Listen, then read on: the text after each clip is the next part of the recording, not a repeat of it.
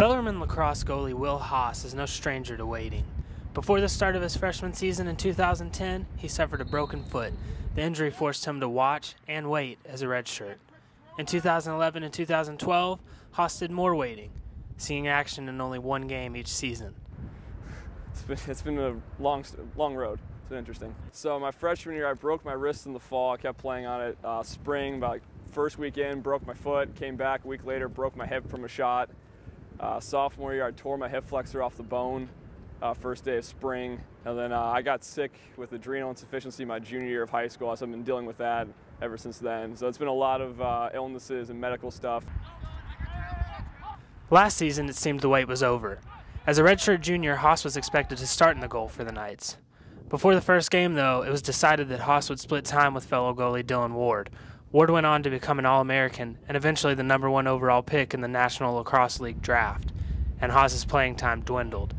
So it was back to the familiar spot. It was pretty frustrating. Dylan, he'd been the starter for previous 3 years, and I worked really hard over the summer, put myself in position to start, and then I didn't play my finest. He came in and played unbelievable, but at the same point, it's hard to be mad when you have a season like he did. He stopped 67% or something unheard of. He played unbelievable. So it's nice to finally be able to play now, obviously.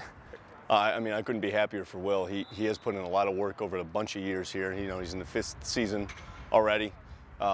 Last year, able to, start actually in our first game, and then Dylan kind of took over that job.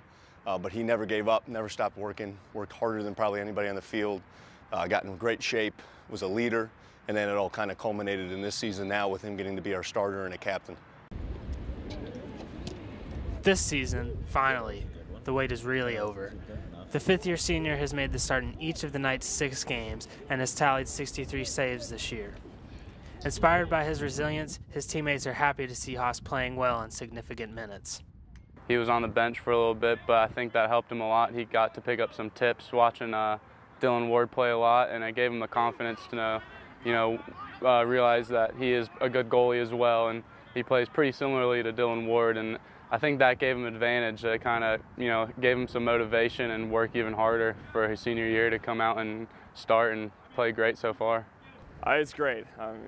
I waited a long time. It was frustrating, but it's been worth it to finally get my chance now to show off what I can do and help us make the first ECAC tournament, hopefully.